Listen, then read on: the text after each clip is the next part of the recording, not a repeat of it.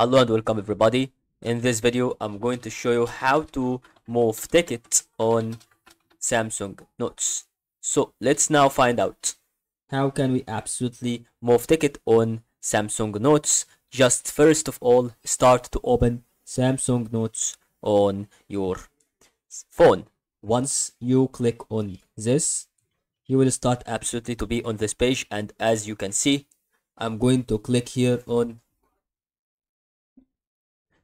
this part and then start absolutely to long press on ticket. But first, once you have any certain page that you would like to start from, so I discard it and I will start to open a new page, so make sure I do it.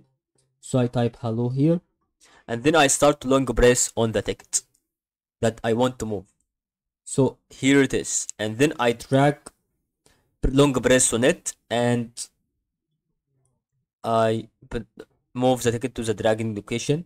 So make sure when you are typing. Okay, so let's find out.